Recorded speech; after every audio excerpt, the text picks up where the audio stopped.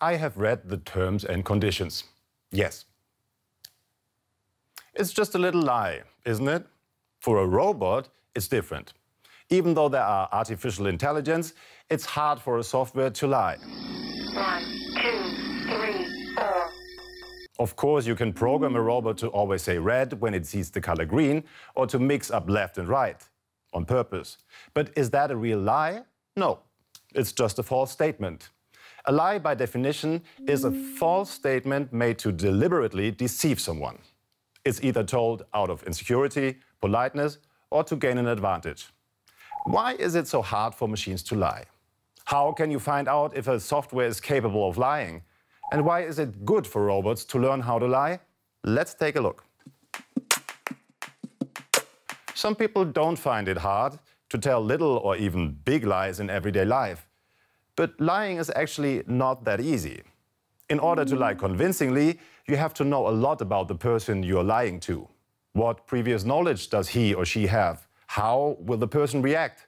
In a conversation, you constantly have to evolve the lie depending on new information that's being added. Psychologists call this ability the theory of mind.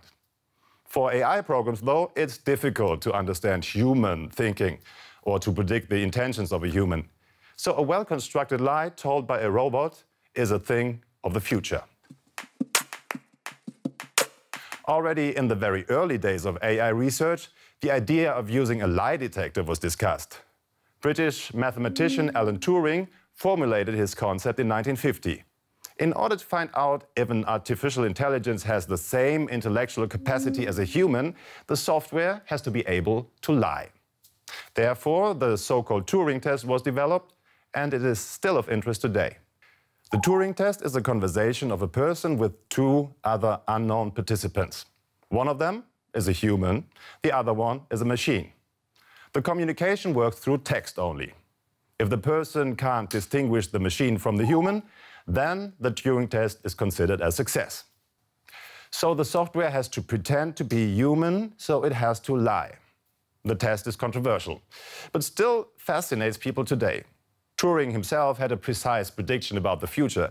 By the year 2000, computers will be able to fool 30% of all people if the conversation doesn't last longer than 5 minutes. Turing was a little too optimistic here. In 2014, the Russian chatbot Eugene managed to fool 33% of people into thinking he was human. Some said Eugene passed the test.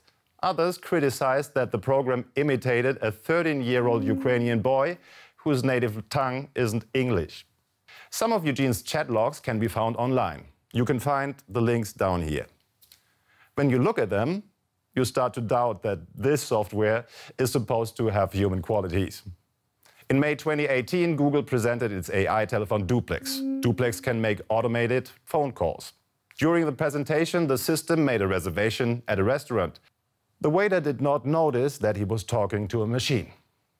It is being debated whether Duplex passed the Turing test or not.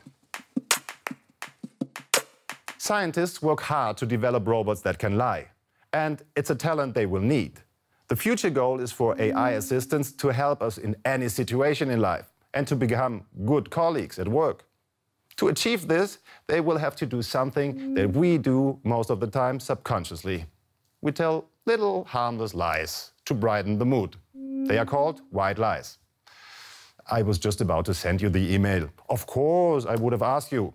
Or when you're on your way to a job interview, you prefer to be told, "You can do it," instead of an honest comment like, "I think you should have prepared better." The more we use AI systems in our daily lives, the more important it will be for them to learn how to lie. What do you think about lying robots? Are they important or just strange? Discuss with us in the comments below. You want more information on the digital world and how it's changing every day? Just subscribe to our YouTube channel. See you again next time. Thanks for watching.